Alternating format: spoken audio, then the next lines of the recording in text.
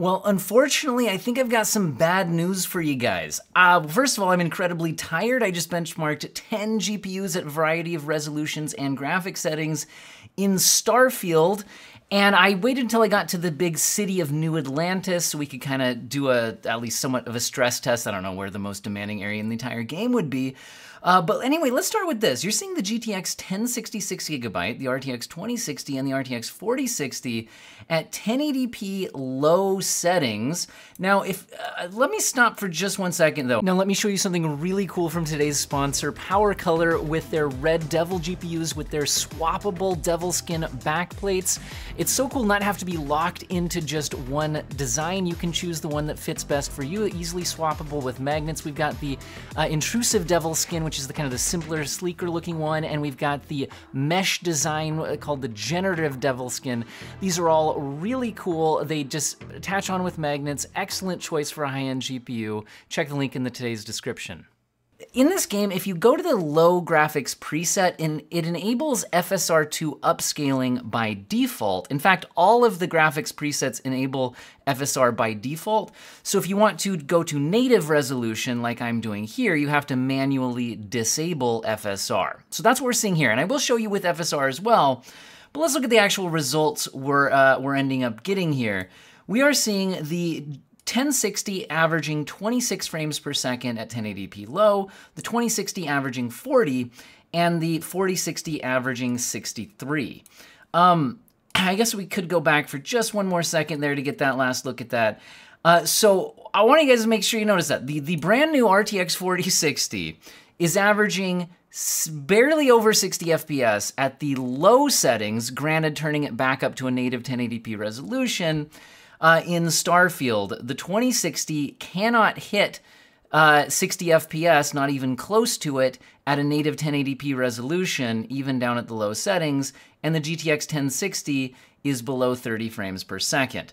That is pretty brutal. You can also see the relative performance between the GPUs here. That's not too relevant on this particular slide. But anyway, on the 1060 and the 2060, I decided to actually go to the low graphics preset. And the low graphics preset, without turning off FSR, includes a 50% resolution scale upscaled using FSR. And with that enabled, we are actually seeing the 2060 getting near, but not quite to 60 frames per second in this New Atlantis City area. And the poor 1060 can't break 40 FPS, even with this extreme amount of resolution scaling. Anyway, so just saying, it doesn't look super great if you're not on a very high-end GPU. Now, I thought on the 2060 and the 4060 that I would try out the actual high preset. Now, the high preset includes FSR scaling at 62%. So this is actually well below 1080p resolution. Looks okay, but you can certainly see some shimmering and fizzling in motion. And here we're seeing the RTX 4060 ending up at 56 frames per second average here, and the 2060 only at 34 frames per second at the high preset. So certainly not amazing, but the 4060, I mean, I guess it looks like you'd have your choice between your low settings and your upscaled high settings. So here's where, just to make sure that we're not getting confused, what did I just change here? I changed this GPU. So we're looking at the RX 7600 from AMD up against the RTX 4060 now. So now we're looking at a little bit of AMD versus NVIDIA. These two GPUs tend to perform very similarly. Oftentimes one is leading over the other, depending on the game though. And here we are seeing the 7600 coming out 7% ahead at the 1080p high preset. Remember, the high preset includes FSR upscaling at 62%. I'm gonna make myself smaller so I'm more out of the way of the actual screen here. I'll still bounce around and point things out. But anyway, the 4060 is a little below 60 here like we saw before. The 7600 does get below 60 at times, but does average 60 on this benchmark run. But what if we wanted the native 1080p resolution at the high settings? That's what we're looking at next. Looks like the RX 7600 is now averaging only about 51 FPS, and the RTX 4060 is averaging 45 FPS. So, and this is at the native 1080p resolution. And the 7600's lead has actually grown to 13% at these settings. And that might make sense maybe on the 4060's like really low memory bandwidth as the resolution increases. We're actually at a native 1080p now. Maybe it falls a little bit further behind. But again, both of these brand new GPUs can't hit the high settings in a native 1080p 60 FPS. I also tried out the ultra settings, and it seems like it broke the 4060. I want to actually pause this and make sure we take a look at this from the start. So again, this is the ultra preset, which actually uses FSR at a 75% scale. So this isn't even a native 1080p. We're at the ultra preset. But I want you guys to notice something here. Let me get back to the ultra preset here. Okay. At the beginning of the benchmark run, the frame rate difference here is about 51 versus 44. But by the end of the benchmark run, I'm down to 49 versus 35. It seems like the ultra settings kind of break the 4060 at a certain point in this benchmark run, and its performance drops massively. And notice the frame time graph here starts kind of stuttering a lot more. We're getting a lot more spikes here than we're getting over here, and the overall performance has dropped to only a little bit over 30. And the 1% lows under 30. Again, frame time graph kind of spiking up here all over. We're dropping down into the 20s now. This doesn't look right. So like if I freeze the frame here, we're seeing that at this exact moment, the 4060 is producing 23 frames per second, where the 7600 is producing 49. With this crazy frame time graph over here, something seems wrong. I don't know if this game needs some patches or NVIDIA needs some driver updates, but something is not working correctly on the ultra settings on our RTX 4060. Now switching over to the native resolution at the ultra settings. So again, using the ultra preset, but then turning off FSR. We're now seeing the 7600 able to pull in 44 frames per second, and the 4060 only hitting a 31 FPS average.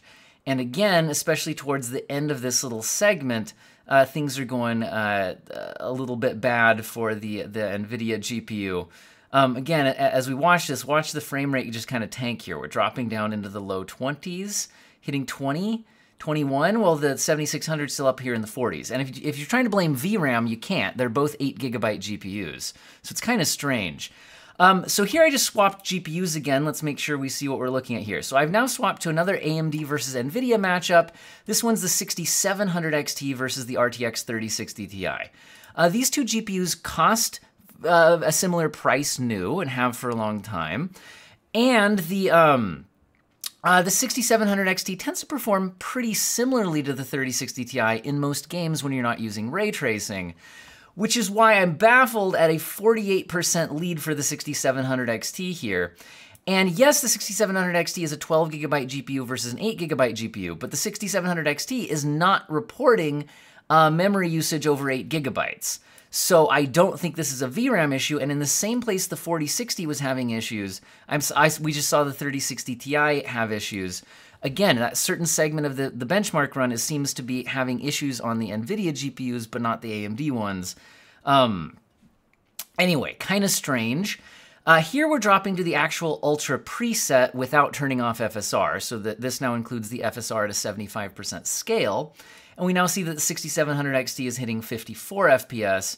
But guys, let's think about that for a second. The 6700 XT usually crushes 1080p. This is below 1080p. This is 75% resolution scale of 1080p. Yes, it's the Ultra preset, but we're only hitting 54 in the 6700 XT, and then 3060 Ti was basically broken. However, I did try dropping down to the high preset. Now at the high preset, the 3060 Ti is less broken. It seems like the high preset is less broken on the NVIDIA GPUs. Look how much smoother this frame time graph is now versus what we saw on the Ultra preset. And as we turn this corner, it doesn't go crazy like it did at the Ultra preset. So here we're seeing the 6700 XT 15% ahead, which is a little more than we usually see, but not as just weird as what we saw at the Ultra preset. Although again, neither GPU is really crushing it here, even down at the high settings. Although here I'm now switching it over to the actual high preset, which includes FSR at a 62% resolution scale, which is a lot of upscaling for 1080p. You can definitely see some shimmering on the trees and people walking in motion, things like that. But at least now we do have both GPUs hitting close to 60 frames per second, and the 6700 XT is only leading by 9% now. So it's a lot closer at the high setting, and then especially when we're resolution scaling. And we've got 64 FPS average versus 59 FPS average on this one. So again, something really seems weird, especially on the Ultra preset on the NVIDIA GPUs. So I did, since we're on the 6700 XT and the 3060 Ti, a lot of people use these at 1440p, not just 1080p. So I did test a few things out, and using the high preset, with the resolution scaling enabled that it defaults to, which is 62% scale, so pretty extreme, the 6700 XT is able to hit 57 FPS, close to 60. The 3060 Ti is down at 51 FPS, and it's a 12% lead for the 6700 XT. So certainly you could turn things down more. You could slide the resolution slider a little bit lower. You could go bring some things down. The biggest effects I noticed when tweaking things individually are like shadows and like the volumetric fog and things like that. But you could tweak some of those a bit more. Here we're moving up some GPUs though. So let's make sure we see what we're looking at here. This is the 6800 XT now versus the RTX 3080, and I have the 12 gigabyte version, not the standard 10 gigabyte version. This kind of falls in between the 3080 Ti and the 3080 10 gigabyte. Anyway, performance-wise, generally a 6800 XT and a 3080 are fairly comparable when you're not ray tracing. However, as we play this here, notice that the 6800 XT has a 25% lead. This is by the way, this is 1080p Ultra, and all I did was turn off the upscaling. The RTX 3080 is only hitting 60 FPS at 1080p Ultra once you turn off the upscaling. You heard that right. And the 6800 XT is doing better by 25%, but it's still only 75 FPS. By the way, the 6800 XT is, if you look at the system requirements for the game, the recommended GPU for this game. Anyway, most people who have a 6800 XT or a 3080 are probably gaming at 1440p rather than 1080p. And if we move to 1440p Ultra and turn off resolution scaling so it's native, the 6800 XT is able to hit 61 FPS, but the 3080 is only down at 49. This is a 25% lead for the 6800 XT again. Now, when I was doing these benchmark runs before I put them side by side, I hadn't noticed that it was the Ultra preset messing up the NVIDIA GPU so badly. So I didn't test out the high preset. I'm curious if the 3080 would have closed the gap on the 6800 XT using the high preset the way we saw the 3060 Ti close the gap on the 6700 XT. Anyway, if we use the actual 1440p Ultra preset, it includes a 75% resolution scale. That does get the 3080 up close to 60 frames per second. We're at hitting 57 here and 71 on the 6800 XT. Again, that same 25% scaling difference, right? The 6800 XT being 25% faster. So the recommended GPU can run this game at its Ultra preset pretty well, but keep in mind that the 1440p Ultra preset does include resolution scaling. Now, some people also use these GPUs at 4K resolution, and so I did test that out as well, and neither one did great at Ultra settings, so I actually am showing this one at the high preset, and this is the preset, which includes the FSR resolution scaling. The high preset defaults to 62% resolution scale. And here, the 3080 did close some of the gap. The 6800 XT now has an 18% lead versus a 25% lead. And it's still a pretty big difference, though. 65 versus 55 FPS in the 6800 XT's advantage. But it is nice to see here that the 6800 XT can actually get a pretty decent 4K experience in this game. And the FSR resolution scaling does look pretty good at 4K. You can tell it's not native. Speaking of native 4K though, I did try out one more tier up on the GPUs with the 7900 XT, and a similar priced GPU from NVIDIA would be the 4070 Ti. The 7900 XT is usually a bit faster when we're not ray tracing. Here we're not ray tracing in this game, but the 7900 XT is 36% faster, which seems like too much. Again, this seems Weirdly bad for the NVIDIA GPUs, and once again, this is at the Ultra preset, and I did switch it to native. And again, this is before I had realized that the high presets seem to do better on NVIDIA versus the Ultra ones did. Anyway, if we do 4K Ultra at the actual Ultra preset and leave on the FSR 75% scale, the 7900 XT is actually now able to average 65 frames per second and get you a pretty good looking and playing well 4K experience. The 75% scale looks pretty good at 4K, and the 4070 Ti is only hitting 49 FPS. It's certainly playable, but you would have to turn down settings. Again, I am very curious if the high settings would perform significantly better here than the Ultra ones did on the NVIDIA GPU in particular. If we go down to 1440p Ultra settings, and again, turn off resolution scaling because we're talking about $800 graphics cards, the 4070 Ti is able to hit 59 FPS at 1440p Ultra, but it's an $800 graphics card. The 7900 XT is able to average 76 frames per second by the end of this scene, which is giving it a 29% lead over the 4070 Ti. Now, some final thoughts on all of this. That is all the GPUs and settings that I managed to test. Hopefully this was useful for you. I really wanted to test out CPUs as well, but I just ran out of time because I am also curious if this scene, especially in like the big city area, would end up getting CPU limited, especially on lower end hardware. In this video, I'm using a 7800X3D with 32 gigabytes of DDR5 6000 CL30 RAM. I do have smart access memory as well as ResizeBAR enabled on all of these tests if you were curious. But anyway, I thought this was interesting stuff. I need to get to bed. I might not have time to timestamp everything, so maybe somebody can do that in the comment section, because I actually have to teach a class at 7:30 a.m., which is approaching a lot sooner than I would like. I hope all of you have an excellent day, and I also hope that there's either a patch or maybe a driver update or something to maybe close the gap, especially on the NVIDIA GPUs at the Ultra presets. And yeah, it looks like this this might be a tough one for the lower end hardware, like our 1060 here at low settings. Not looking great.